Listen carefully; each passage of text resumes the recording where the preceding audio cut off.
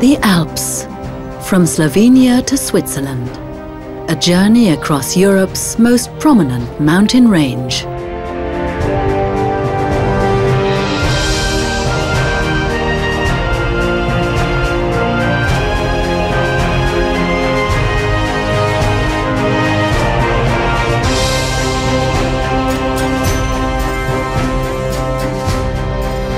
Tyrol from above, a journey across rugged peaks.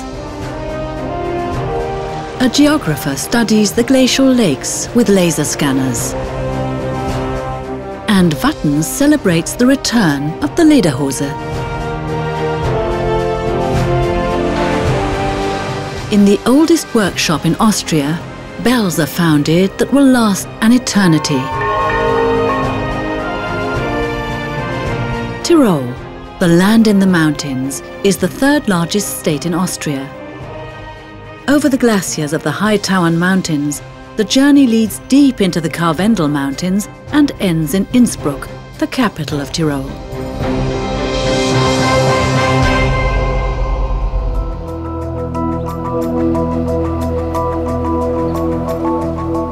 The Inn Valley is the main route through Tyrol. From here, numerous small valleys branch off that are each connected by meltwater streams.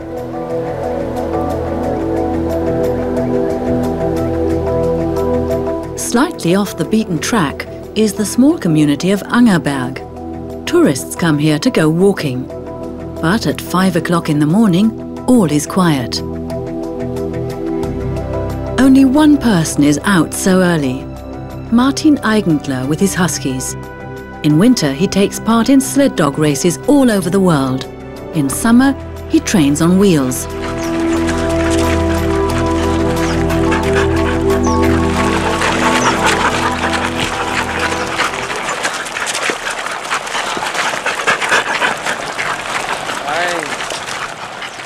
The dogs are my best friends. I spend all day with them, and they make me a more balanced person. I no longer know what the word stress means. I get up in the morning and do what I enjoy doing most.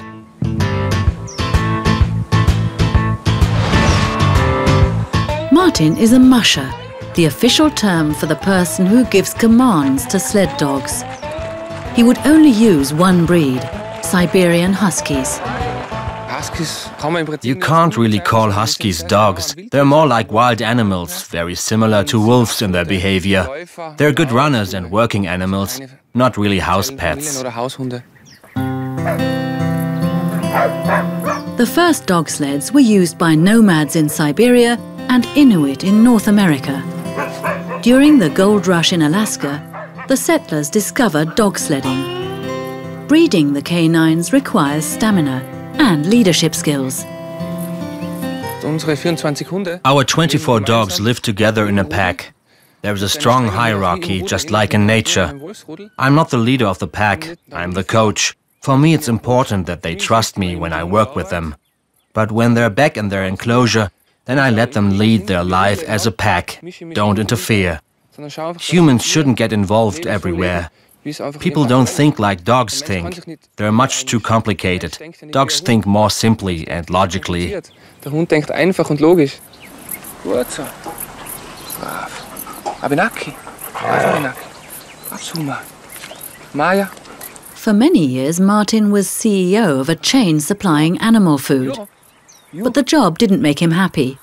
Today, he gives dog sledding seminars and organizes husky camps for school classes. Steering a dog sled is very different from, say, a horse-drawn carriage, where you have reins. You guide the dogs with your voice. The lead dogs need to follow my commands if I tell them to turn left or right or to stand.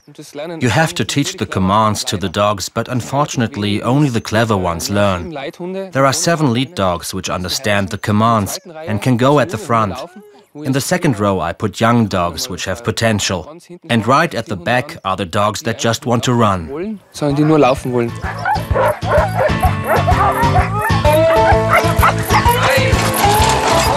During the summer months, Martin can only train his huskies in the early hours of the morning. The dogs are accustomed to snow and the cold and find the high temperatures too much to bear. It can drive their pulse up to 300 beats per minute. They keep catching new scents, and it's a great motivation for them to explore the area. And that can go on for hours. They can run on for a long time and still be motivated because they want to know what's new out there. Today it's almost too hot for the Huskies. Martin has to stop the training at 15 degrees to prevent the dogs from becoming dehydrated. I only reward my dogs with affection. I never give them food as a treat, but stroke them, give them some attention. The advantage is that the dogs don't start to beg. If I forgot to bring along treats, the dogs would be offended. But I can give them a bit of fuss and attention any time. That's just as important for the dogs as food. The dogs are only fed once a day. We feed our dogs beef, 30 kilos a day, a mix of muscle meat, entrails, cartilage, fat, tissue. I get it from the slaughterhouse to give them something similar to what they'd have in the wild. I want to make sure that dogs have a healthy diet. The ingredients of the dog food you can buy would damage their bodies in the long run. The dogs would never eat wheat in the wild or corn, rice or soya, and that's why we only serve them fresh meat.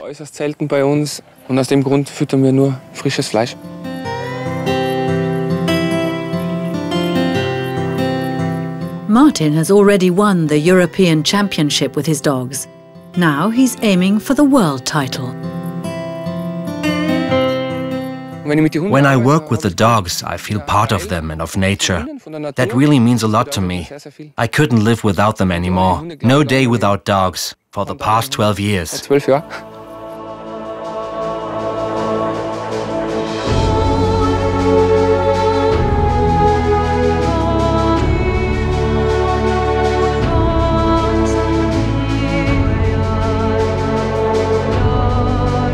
The history of Tyrol was often marked by military battles.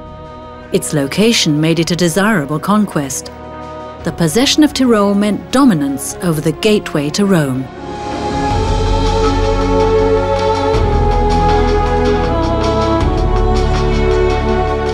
From Angerberg, the journey continues to Kramsach by the River Inn.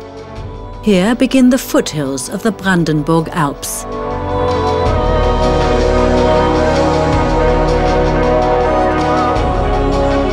Extreme weather conditions and steep inclines make life hard for the mountain farmers.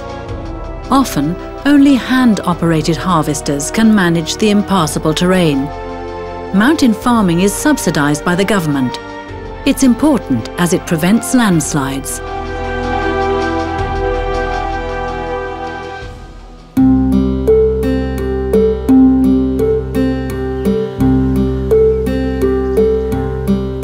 In Kramsach, a century-old delicacy is produced that's popular all over Tyrol.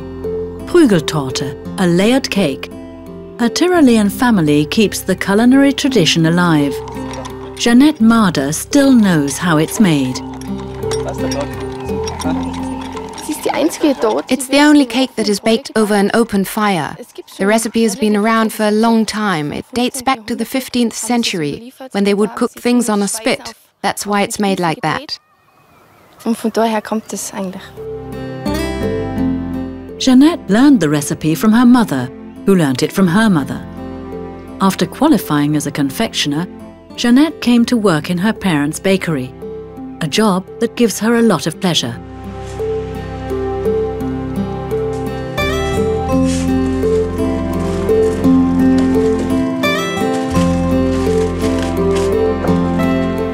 I really enjoy it, especially carrying on the tradition. And it's nice being able to make cakes for people to eat on special occasions.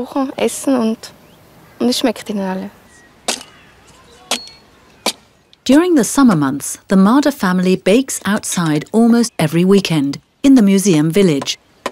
Jeanette's boyfriend Sandro normally works as a wine dealer, but he likes helping out with the cake production.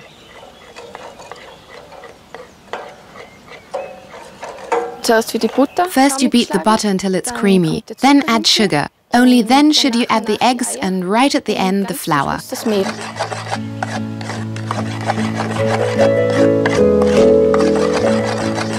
Obelia's skewered pastries date as far back as ancient Greece. The recipe for the dough is easy enough. The art is in baking the cake the right way. The wood stove isn't always easy to handle, and the heat only comes from below. The dough must be spread onto a thick spit, the so-called prügel. This club is made of beechwood, as it retains the heat particularly well. Layer after layer of dough is added, while the spit rotates, so the cake doesn't burn. After 2 hours, it is ready.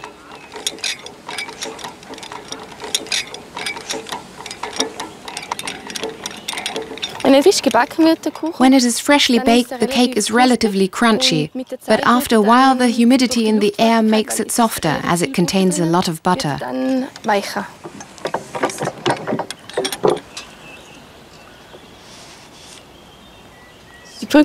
You can eat it at any time of day. It goes well with coffee, tea, wine, cranberry jam or vanilla ice cream, and perhaps also a dash of whipped cream.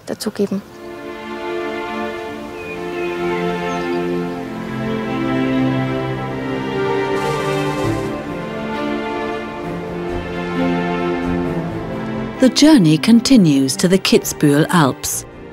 This secluded high valley extends over 24 kilometers. From the air they appear as stripes in the mountain fields, the cow paths. The animals spend the summer at an altitude of 1,500 meters.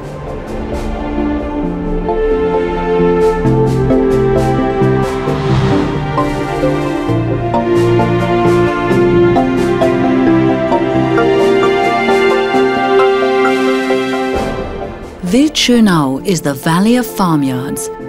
Almost 260 are still in operation. Without through traffic or industry, a valley like an island.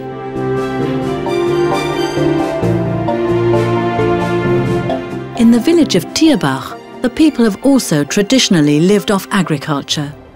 Slowly other professions are emerging. Now and again, a loud rumbling disrupts the peace.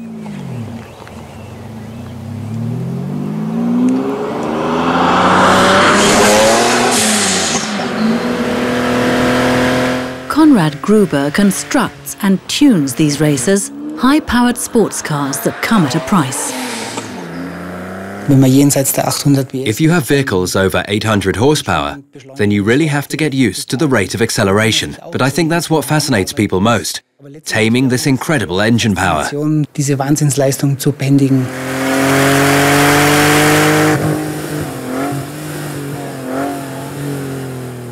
Our tuning is at the high end of performance boosting.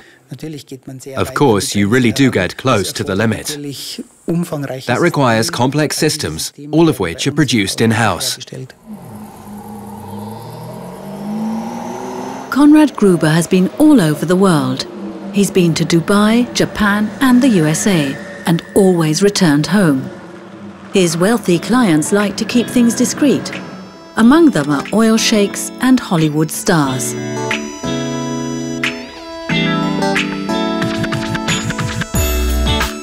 Conrad Gruber assists those who aren't satisfied with the Lamborghini's basic fittings. In his workshop, he transforms 500 into 850 horsepower. Usually the sports cars that we deal with have conventional induction engines, and we extend them with compressors or turbos, or a combination of the two. That gives you higher results in speed, acceleration, etc.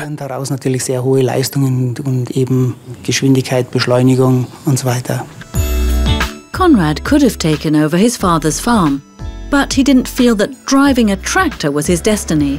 He was more attracted by the car mechanics that specialized in fast cars. Later, he converted his father's farm into a workshop.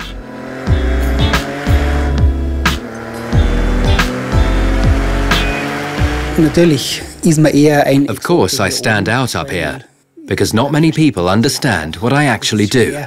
It's hard when you don't carry on the family's farm, and there are a lot of obstacles to overcome along the way.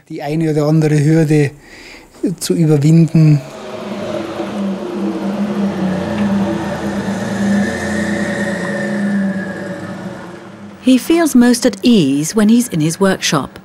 The compressors, turbochargers and high-performance radiators are all his own handiwork. I'm always busy carrying out tests or developing something new. I'm always on the go, really. That started early on. I read many books about different cars, and I always had a great sports car myself. So I'm just satisfying my own fascination. Und so befriedige ganz einfach meine Faszination.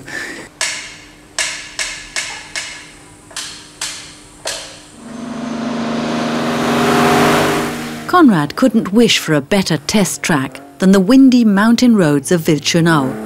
And on many of the small private roads, there's no speed limit.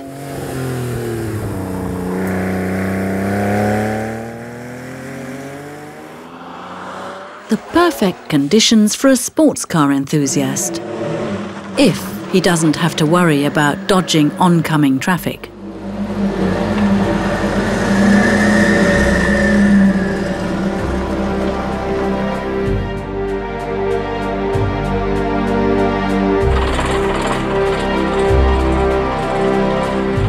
Only a few kilometers away, a very different vehicle brings the children of Uttendorf to school every day. A rare vintage motor produced by the Austrian company Steyr has been on the road since 1949. The former postbus 380A may not be fast, but it's all the more charming.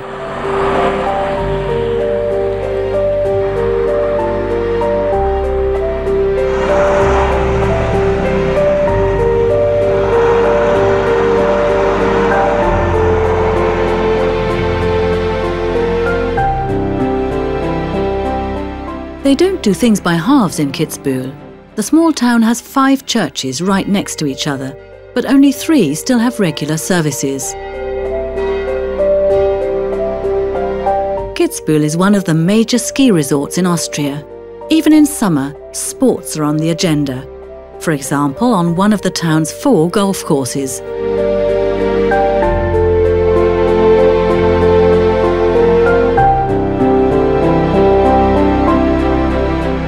The journey continues to Obersulzbach-Kies, a glacier in High Tauern National Park.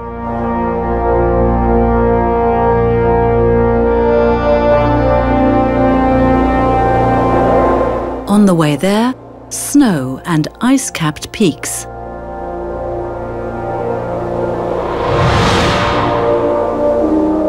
But the glaciers of the Alps are melting. The Little Ice Age ended around 150 years ago, a period of cooling that lasted for 600 years.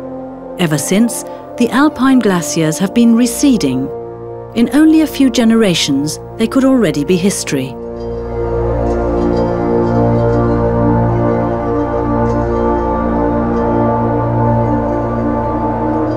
The melting has caused lakes to form at the edge of the glaciers. They're ice-cold, milky-looking waters, and are one of the most striking natural phenomena in the high mountains. And in future, perhaps also one of the most dangerous. Scientists are researching what would happen if the glaciers dissolve.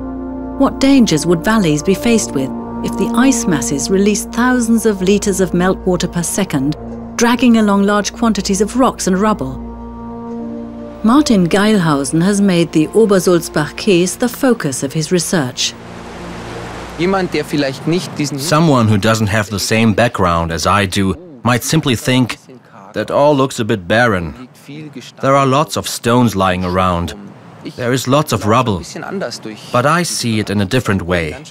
I try to read the landscape like a book. I take samples to analyze and understand what is happening. It's not really something your common or garden mountaineer would think about.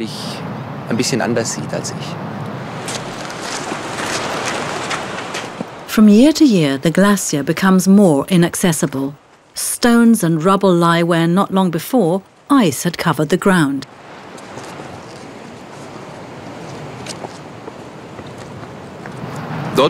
Where we're sitting now, we would have already been on the glacier 60 or 70 years ago and would have been walking with crampons.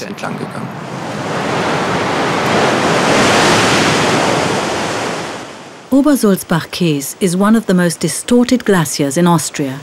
1 cubic metre of ice has melted here over the past 160 years, and the glacier has collapsed into several parts.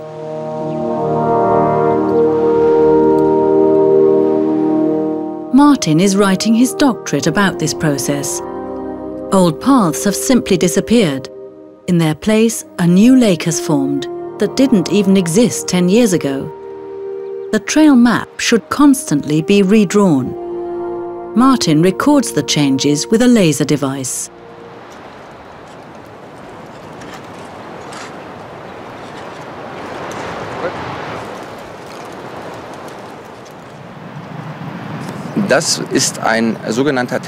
It's a so-called terrestrial laser scanner.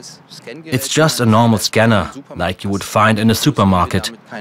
But instead of scanning barcodes or price tags, I'm scanning the landscape. It can turn on its own axis at 360 degrees. It sends out 10 to 12,000 laser beams per second. They travel through the air at almost the speed of light, hit surfaces, are reflected and then recorded.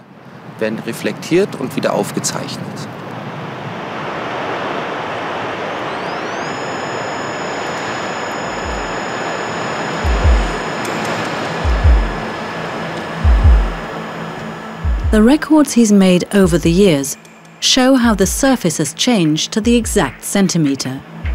His findings could become very important, for the movements of the mountain are threatening dams, train lines or roads in the valley.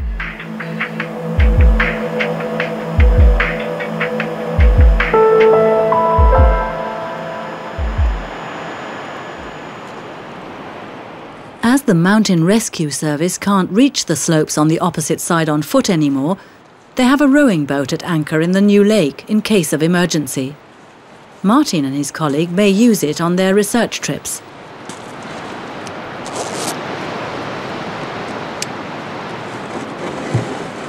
Martin is interested in the life expectancy of the newly formed lake. How long will it remain? Every day, more meltwater flows into it, and with it, fine sediment that makes its murky colour. Because of the meltwater, it's also called glacial milk. Martin uses the probe to measure particles in the water. He's discovered that less particles flow out than new ones are added. The result? The new lake is silting up more and more and will soon disappear. For Martin, it isn't frustrating, just part of an exciting geological process. I like spending time on the mountain in my spare time too. I enjoy climbing or hiking. I like the challenge of climbing to great heights, with a heavy backpack or without. And it's a wonderful thing that I can combine this with my job. Ist eigentlich was ganz Schönes.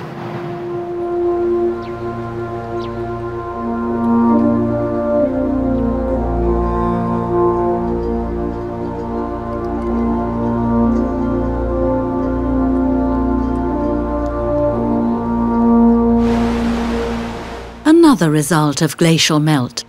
The Krimmel waterfalls. With a height of 385 meters, they're the highest in Austria.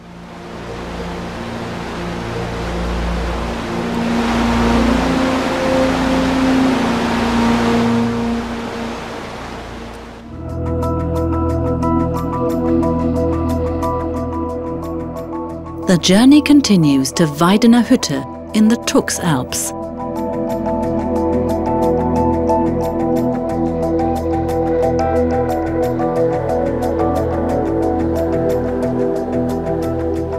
From the air, extreme skiers can be seen on the glaciers. They climb to the summit of a mountain and ski down over the deep snowfields and ice channels.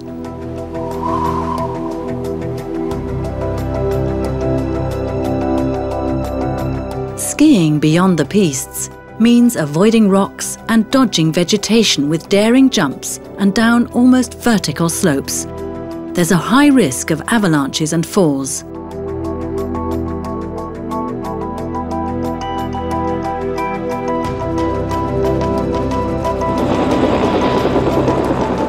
The mountain rescue team are frequently called out with their helicopters.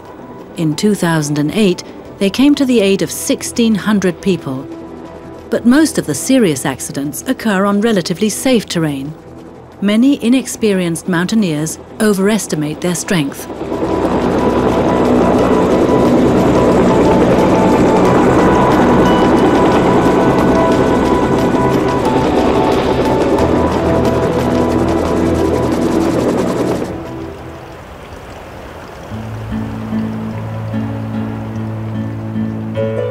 Since the 19th century, mountaineering groups all over the Alps have erected mountain refuges. Many of the huts also have an attached restaurant, so they not only offer a bed for the night, but also a delicious meal. The word has spread through the world. Tyrol is a popular training area for Sherpas from the Himalayas. My name is Pasang Ongchulama, and I'm from Nepal, and my place is called Thameteng. It's around 3,900 meters. At the moment, I work at Biden University in Austria. It's Pasang's fourth time in the Alps. As part of an exchange program, 10 Sherpas work in the Tyrolean huts and learn how an Austrian inn works.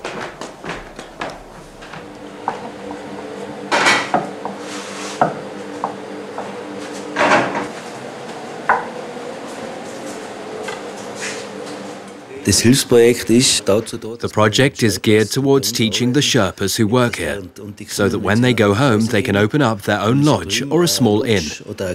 They get to know the mentality of the people. There are many Austrians, many Germans over there who go hiking, so then they know how to treat them right, regarding food, culture, and they just know what they want. Pasang is being introduced to the Austrian cuisine. Today, Presskassknödel are on the menu, a Tyrolean delicacy. Here we make different kinds of fruits, like schnitzel, cordon bleu. Only few foods are similar between Nepal and here, like rice fane. We will prepare the same, like rice fane in Nepal also. And noodle soup. With his current job, Pasang can support a family of 9. He's the oldest of 7 children. His salary pays for his sister's school fees. But living so far from home is not easy. At the first time, I was feeling a little boring because I was new. 10 days, 15 days. Now I don't feel boring, no more homesick. My family and other people, they can contact by writing email or by phone.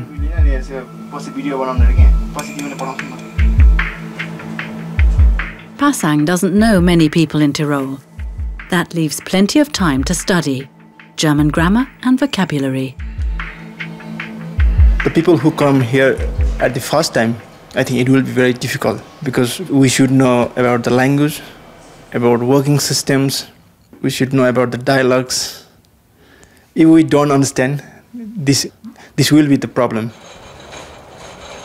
It has snowed during the night. Soon the last summer guests will have gone, and it will become very peaceful up here. We are, of course, happy that they come here. It's hard to find good staff up here in the huts. The more secluded huts are almost cut off from civilization. And some of the people who work there sometimes get fed up of it. The Sherpas are used to it. He has such an aura of calm about him. It's amazing.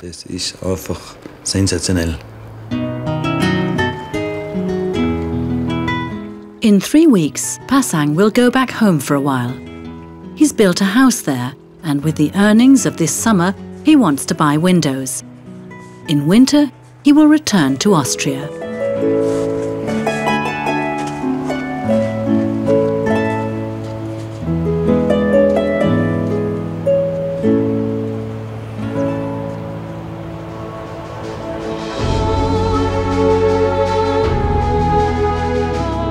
The journey leads over the Karwendel mountains to Pertisau on Lake Achensee.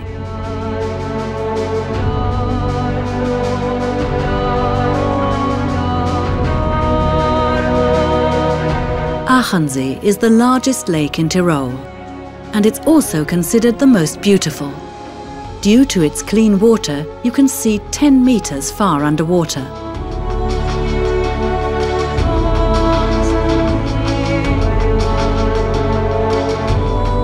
Lake Achensee is popular with windsurfers, sailors and paragliders.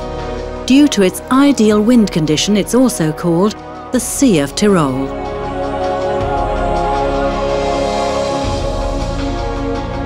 Not far away, the Renaissance castle Tratzberg emerges. Over the centuries, it belonged to different aristocratic families. Today, part of it can be visited as a museum.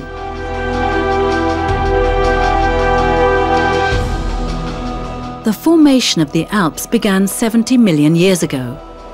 They rose up out of the large, ancient Mediterranean Sea that stretched across large parts of Europe.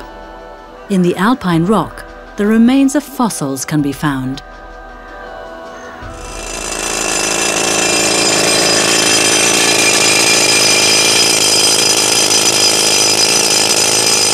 Hermann and Bernhard Albrecht, father and son, are drilling for rock oil that lies inside the slate of the Karwendel mountains. Rock oil isn't a new thing. Farmers in the 16th century already knew about it. They found this oil shale in the Karwendel mountains and used it on humans and animals back then. Since 1902, the Albrecht family have drilled for oil shale in Bechental Valley. I always accompanied my father to Bechental when I was a little boy. Already at the age of 3, 4, 5. I've always come here and helped out. You have to weld and mine. There are different tasks that are a part of it, and I really enjoy that.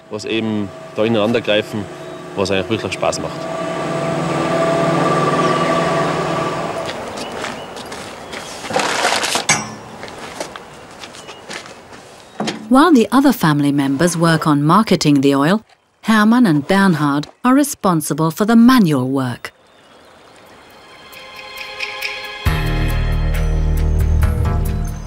Plastic explosive is used to blast the stones out of the rock. A dangerous job that requires the utmost concentration. When the explosives are filled into the blast hole, the fuse is fixed to the wire. The wire leads to a safe place far enough away from the explosion, so that we aren't hit by flying stones. And when the signal is given, the detonator is attached, which sends an electrical charge of around 1000 volts through the circuit, causing the fuses to detonate.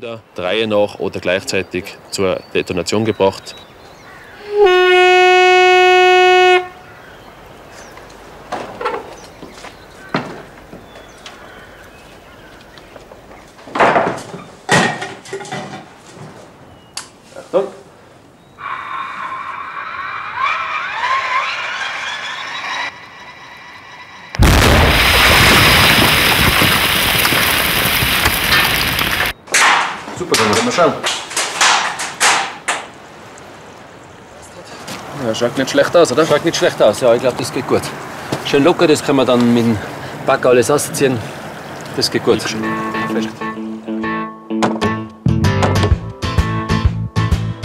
In summer, the two spend weeks on end up at 1500 meters. It's a short season. When the first snow falls, they have to stop.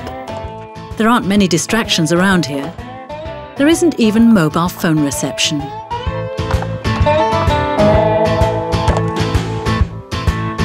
In 24 hours, we collect about 2 tons, but we want to optimize the system to work up to 3 tons in 24 hours. Good job, Bernhard, machst du. The bulldozer can do part of the job, but many things are still done by hand. The shale is transported down to the valley with a zip line. It's a very physical job, but that's part of the pleasure. When I've done a day's work, I come home tired and know that I've achieved something.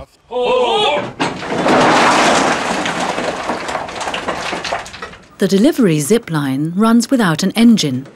A simple but ingenious principle makes it possible. The zip line is propelled by the forces of gravity. There are 2 buckets that are filled with stones and then pushed into the valley. The heavier one is decelerated by the other, lighter one, which is pushed up to the mountain station. And then vice versa. First one, then the other transports the material down to the distillery.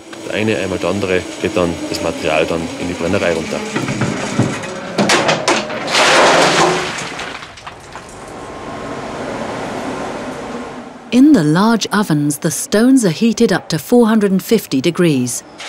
The rock oil evaporates and is conducted through pipes to a refinery. We of course work day and night. We regularly work shifts. When the ovens are hot, you can't turn them on and off. When they've reached the right temperature, you have to maintain it. As soon as the rock oil has evaporated, you have to keep the ovens going.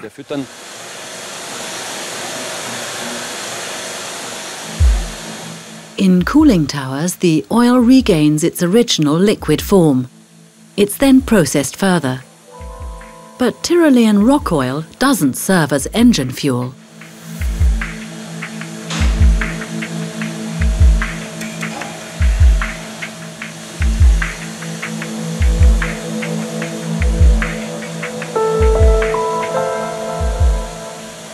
The oil is only used for pharmaceutical or cosmetic purposes. For example, as bath essence, massage oil, or body tonic for the back or the joints. It also eases the muscles after sport. Or if you've been lying in an awkward position, then it can relieve tension in the body. For those things, it's ideal.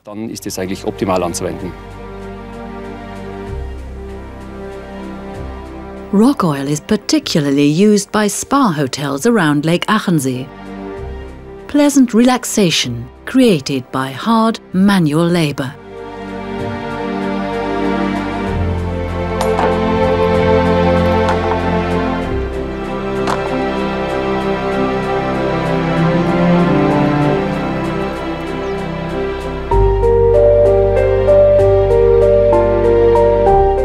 The next stop on the journey is Wattens, in the lower Inntal Valley.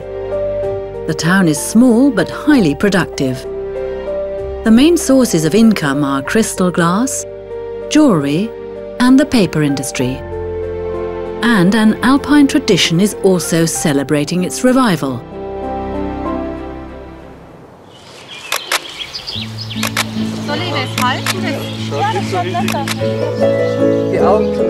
A photo shoot with models sporting the Tyrolean look. The traditional Trachten costumes were long considered to be outdated. Lederhosen and dirndl dresses were only worn by the older generation. How did the Lederhosen come back into fashion? I think they're perceived as both traditional and modern. No one here would say that lederhosen were old-fashioned. That's just the way it is here. And you can combine them in a modern way. They belong to us and are part of our identity.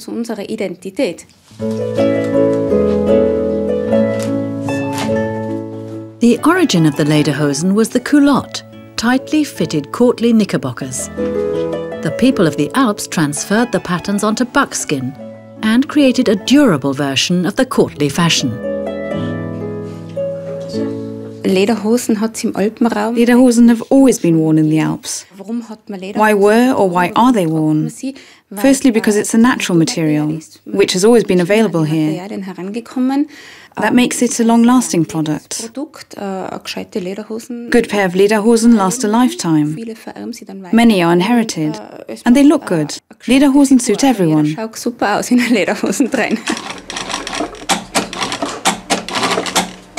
Christine Miller learnt the craft from scratch. She was trained by a leather tailor. One day, she and Trachten tailor Sabine Lindner decided to set up business together. Today they can hardly keep up with the production to satisfy the steadily rising demand. Genau so soll es sein. Und nachher hätte ich jetzt, ich habe die Masse und alles genommen. The customers can tell us that they would like to have the same embroidery as their grandfather had. We can incorporate that and they can have a say during the whole process. They can change any detail they wish. The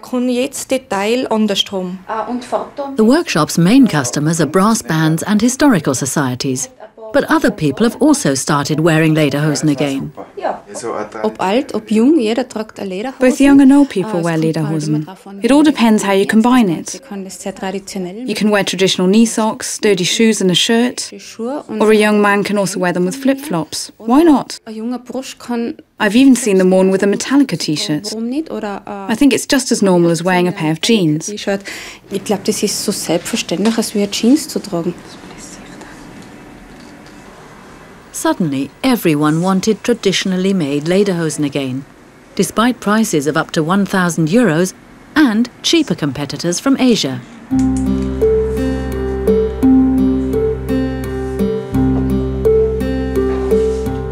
The best and most durable material is buckskin.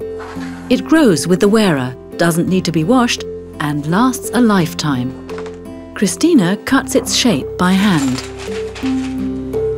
It would be quicker with a machine, but it's part of the tradition of an ancient craft, and what makes the trousers so precious to their wearer.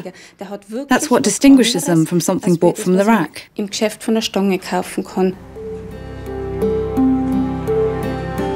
The embroidery is also still hand-stitched, with a leather needle.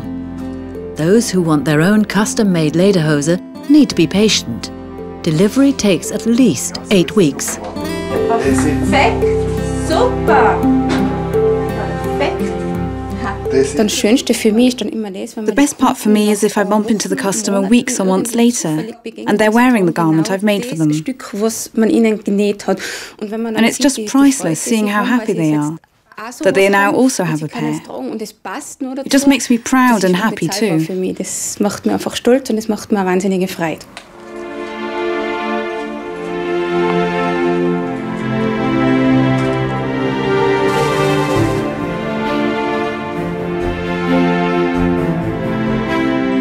From Wattens, the route continues to nearby Innsbruck, the capital of Tyrol.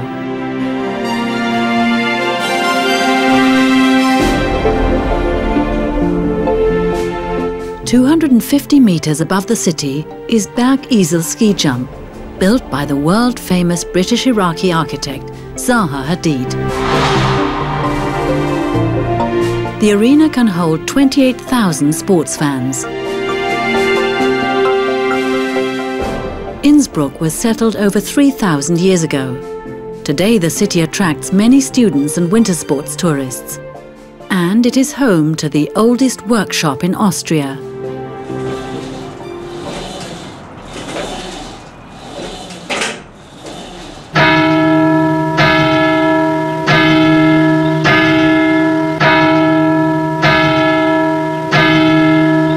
Herr des Himmels und der Erde, die ganze Schöpfung verkündet dein Lob.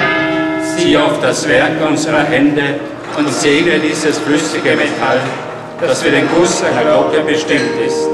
Leite seine Folge. At the Grassmayr bell foundry, bells have been produced since 1599. The secrets of the trade are passed on from one generation of the Grassmayr family to the next. For Johannes Grassmayr, his profession is an almost mystical craft. Many people aren't aware of what a bell constitutes. It does more than just chime the hour, send out messages, or warn about storms. It's deeply rooted in our heritage and our life. It chimes at the baptism, then the wedding, and finally the funeral.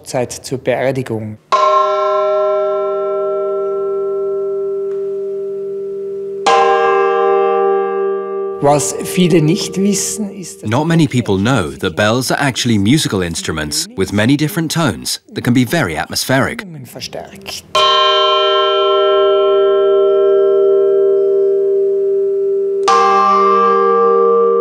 The larger the bell, the deeper are the partial tones. And people say that large bells have a more humble sound. That already shows that the chime of a bell isn't just a sound or music, but that it moves people. Johannes Grassmayr was born into the profession. When he and his brother Peter took on the bell foundry, he realized that tradition wasn't enough to ensure the survival of the company. Many new competitors from Eastern Europe already made bells at a much lower price. He knew that he had to take the bull by the horns. We mustn't try to make the cheapest, but should make the best bells in the world. Accordingly, we felt a great desire to make the Stradivari of all bells. But we also employed a different tactic. We looked at the old books about the trade belonging to our ancestors, and it was exciting to see what materials they used to make the bells. The most important material is clay, into which calf's hair, shredded barley, horse dung, beer, and sugar molasses are mixed. Those are the ingredients for the right kind of clay.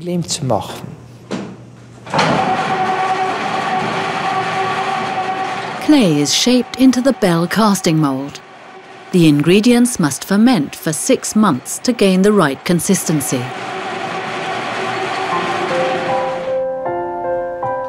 Embellishments play a large role. Religious motifs are to fend off evil powers. We have an archive with images. Some of them are probably 300 to 400 years old.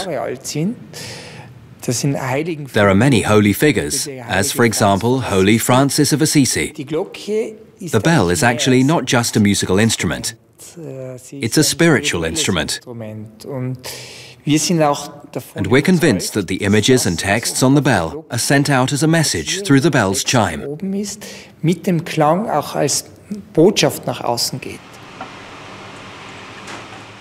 In the workshop, the sculptors make shapes out of wax. Angel heads, the outlines of cities, holy images. The Grassmayrs not only produce bells for Catholic churches, but also for Protestant and Orthodox houses of worship, and even for Buddhist temples. The first bells were made in ancient China. They were only brought to Europe in the 6th century by Irish missionaries. Today, they're an integral part of Occidental heritage. Today, another bell is due to be cast. For 6 hours, a copper and tin alloy will be heated in the furnace, up to 1150 degrees.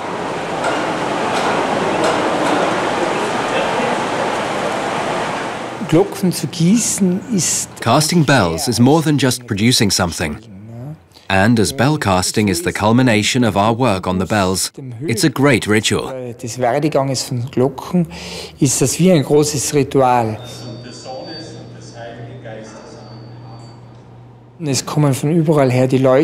People from all around, for whom the bells are being made, they come to pray for the bells to turn out well.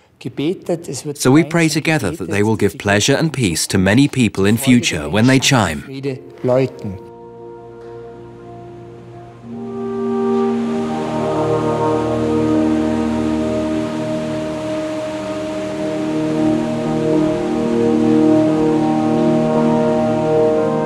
Johannes and his staff are protected from the fiery masses by protective clothes made of heat-resistant Kevlar material, a synthetic fibre from aerospace research. They stir the liquid metal with long poles made of alder wood. This brings locked-in bubbles to the surface, which would make the bell porous and ruin its sound. They're moist tree trunks. They burn up when they enter the metal bath. And the moisture from the tree trunks evaporates, sucking the gas out of the metal at the same time. And that's very important, as the final cast bell must be made of a very pure metal, without air bubbles or gas. Schiller already wrote in his Song of the Bell, "Beautifully jagged is the fracture." Every church congregation comes to see their bell be cast. It's part of the Grassmayr company's philosophy to open the doors of their bell foundry. After casting, it takes a week for the metal to solidify so that it can be fettled off. There's an English saying, to be as surprised as a bell founder. That really says it all and conveys the tension before the bell is unpacked, whether the bell will be like the shape it was cast as. The special thing about our work is that what we make won't just give pleasure to people next week, but for the next 500 years. That means what we make now lasts an eternity.